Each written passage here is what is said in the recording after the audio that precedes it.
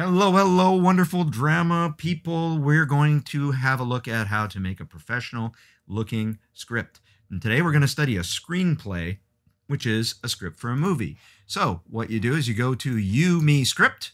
It's all free. It's all cool.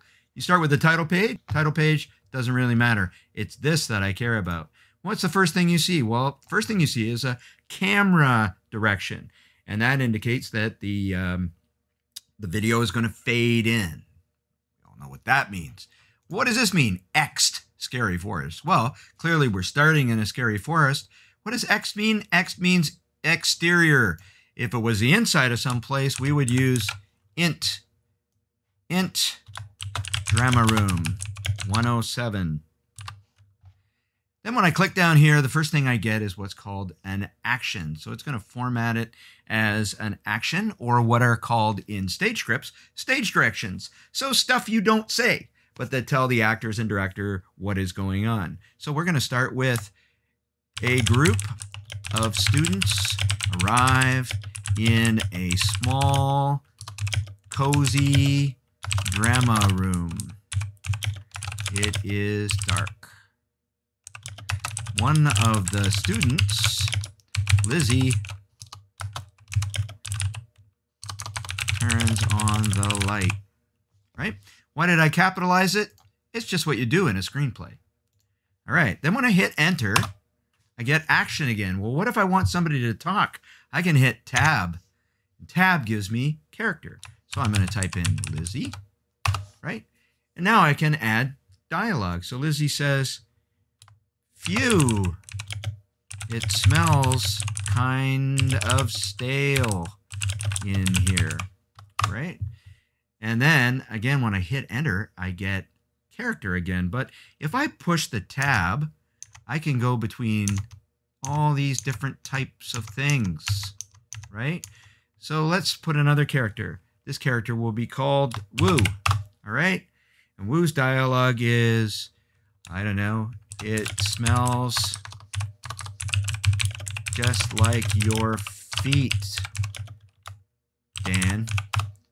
Dan, shut up."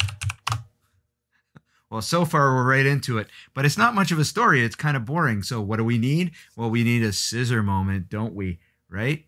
So let's add a new character. Let's add somebody, we'll call her Tomiko, right? Dialogue. "Hey, guys, want to see my knife? Dan." Well, he was going to say what, but that would be a waste. "You have a knife?" Now, notice that I've got a list of all the characters, so I can just choose here. Tomiko, sure. I always carry it. "You are so full of," and I would, in a grown-up script, I would write, you know what I would write, but I'll just put crap, right? Tommy, right? Why do I have him say Tommy? Because nobody has heard her name, right? So she says, "You are so full of crap." Tommy says, "Woo. Not as just like your mom, Woo."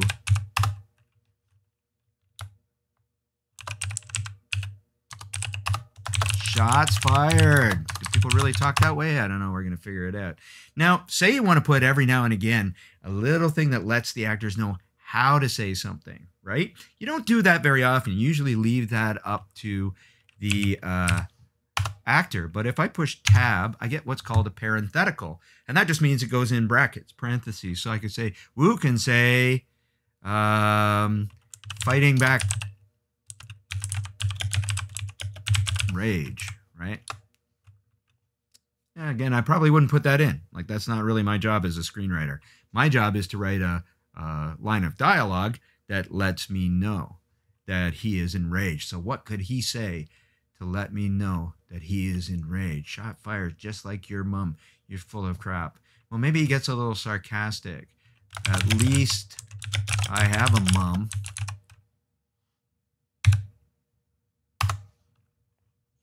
Right? Dan is going to give him a little bit of a problem. That's over the line.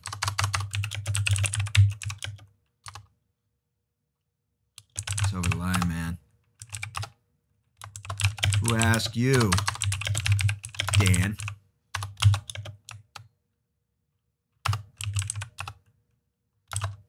Nobody. I'm just saying, don't piss off, whoop, grown-up word, a person who has a knife. Maybe a better way to write that, right? Maybe don't piss off someone with a knife. So I'm struggling because I want it to sound realistic. Mind you, I don't really care because I'm going to go and change this stuff anyway, right? Now we have a little bit of tension here. Wu says she doesn't,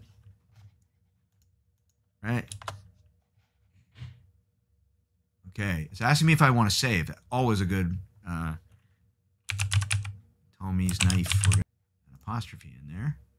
Save it to Google Drive, which is an awesome feature of this. And I go, thank you. Share the script with collaborators. Understood. All right, what does Wu say? She doesn't have a knife, idiot.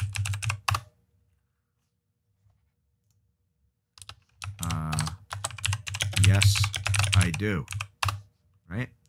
Now, usually when I write a script, I usually don't put in like sound words like ah and ooh and and things like that unless I really want it there for the rhythm, because again, that's up to the actor to add that. What I'm trying to do is create natural dialogue. Like I really want it to be supernatural. And why do I like writing scripts? Because look at this. We've just been writing for a little bit and we're already on page 2. Thing writes itself. Then show us, right? Now what could Wu's turning out to be a bit of a sarcastic character, right? So what could he say? I don't know. I want him to say something sharp, but I don't want it to sound stupid, but I'm not going to worry too much about it. Then show us. Show us your shiv. Gangsta. Okay, not a great line, but, you know, at least it gets the tone across, and maybe I can fix it later on, right? Lizzie. She's going to be the worried one. She's like, the teacher will be here any second.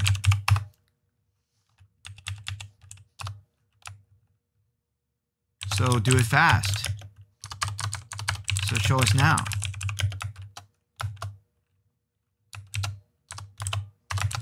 Let's see this knife. How am I going to put that he puts air quotes? I assume the actor can do that if he wants. Come on.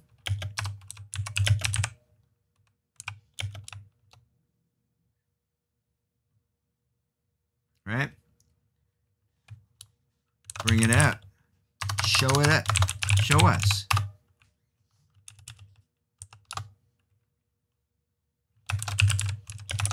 I want to see. Now, I'm thinking right now that we have not yet introduced Lizzie, right? So we got to get her name in later. But again, I'm trying to stay fluid here. I'm trying to keep moving. I can always go back and tighten that up later. Yeah, I want to see it too. Now, I don't think we need to have yeah, although maybe, I don't know, we'll keep it in for now, right? Now, here's where we can, it's okay, Lizzie. Right? Now, here's a perfect place for a parenthetical, right? Parenthetical is reaching into her purse.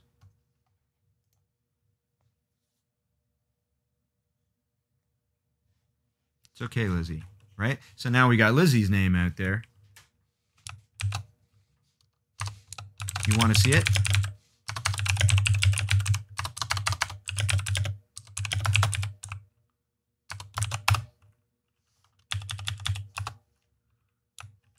Yeah, I do.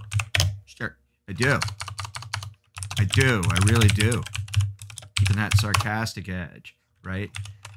Okay, now I think at this point we need something to happen because they've been talking a long time And scripts are really about action, right? So what I need to do is I need to, again, that's a stage direction. So Tomoko whips out a blade. It is a truly wicked, dangerous looking, curved blade with a red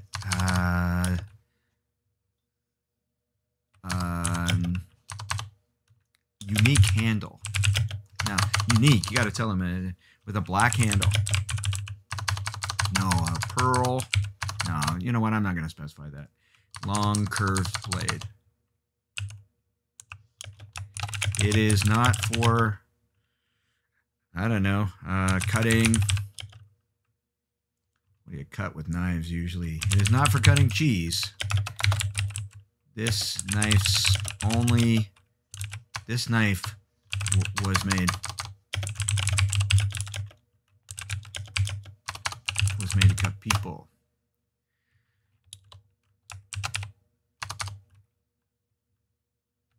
Students, Lizzie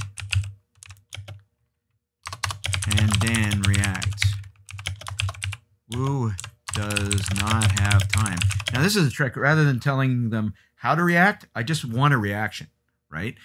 I'm not even sure I need to put that because actors are going to react, right? So Wu does not have time because Tomoko has rushed forward and is pressing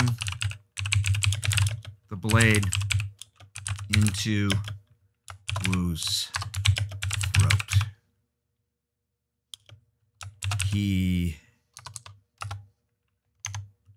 All right, Tomoko.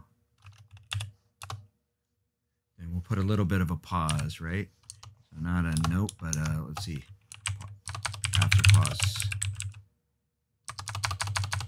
Well, let's make it a long pause. Long pause is like 3 seconds long. Believe me now. Woo. Little comedy maybe, even in a serious moment. Let's see. Woo. Very quietly. Yes. So this script is off to a good start because, and actually I like it. I might actually continue this one. So now I got to make sure that I save, right? So what I want to do is I want to, let's see, I'll save a copy, right? Because that way I take control of my saving process. And the cool thing about this is it gives me all sorts of things. It gives me a list of the characters that I've created. It gives me a list of the location. Guess I can get rid of Scary Forest because, oh, maybe not. Maybe I'll use the Scary Forest. And all sorts of other toys that you can use as well. There are lots of other scriptwriters that you can use. My favorite is actually called Celtics.com, right? But it costs money. This one's free. It's super awesome. You should absolutely use it.